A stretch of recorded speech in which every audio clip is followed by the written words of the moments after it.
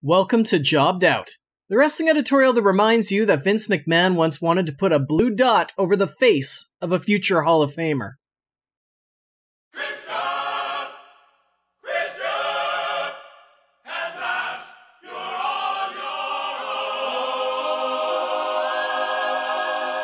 Let's go back to 2005 for a little bit today.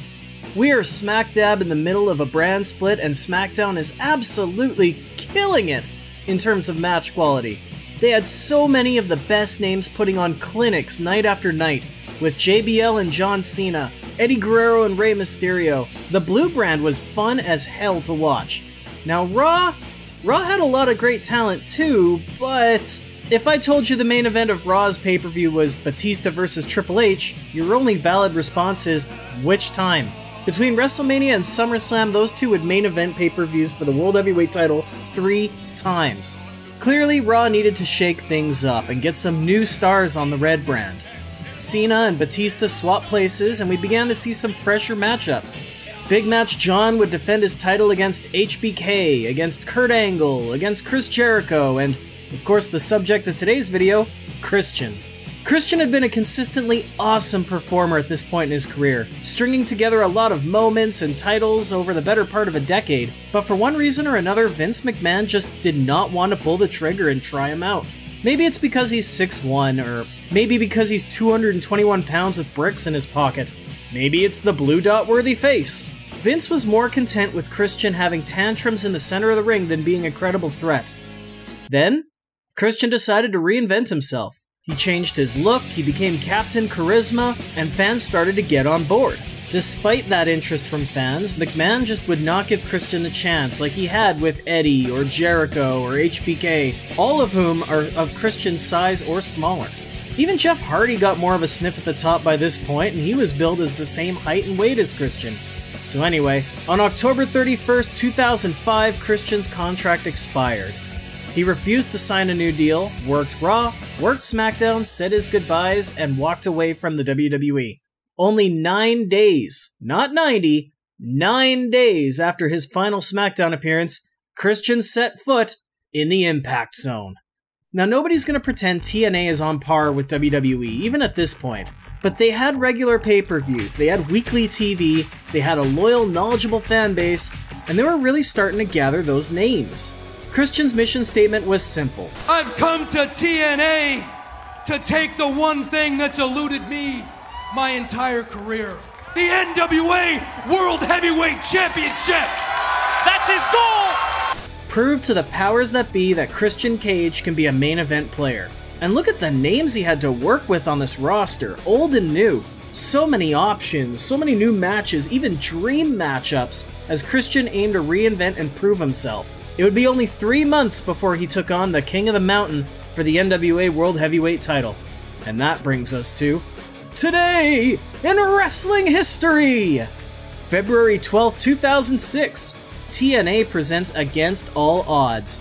Its main event, Christian Cage taking on Jeff Jarrett in a bout that can only be described as a very Jeff Jarrett kind of match. At this point, we're quite a ways into TNA's version of the Reign of Terror, with Jarrett either challenging or holding the top title seemingly every second show. His matches were standard late WCW overbooking. Ref bumps, interference, guitar shots, and calamity that often left fans feeling underwhelmed. Perhaps because history had shown that even if somebody usurped Jarrett, he would just get his win back almost right away. In 2005 alone, Jarrett disposed of Monty Brown, Kevin Nash, DDP, and Rhino, all in NWA Heavyweight World title matches. But tonight was going to be different. Instead of Jarrett trying to show the world that he can hang with proven top guys from other companies, this time the match was going to be about someone else proving they could hang with Jarrett. Now, I'm not going to lie, even though this was very much a Jeff Jarrett match, it was a pretty damn good Jeff Jarrett match. Maybe it's because he had a younger, more physically able opponent in his own weight class. Maybe it's because I'm used to Christian being cannon fodder. I mean, even the matches where they would give him plenty of time, it was because he's in a tag match. The WWE just did not want to give Christian 15 or 20 minutes a night to prove himself. But this match, yeah, we got to see some creative use of the environment, some high-impact moves, pardon the pun, actual storytelling. But of course, because it's TNA, a ton of interference from an unlikely participant. You know, in 20 years, I'm not sure I have one single other memory of Gail Kim working heel. Huh. Anyway, this match also gave us an obligatory Montreal Screwjob reference. Christian Cage hooked onto the ankle of referee Earl.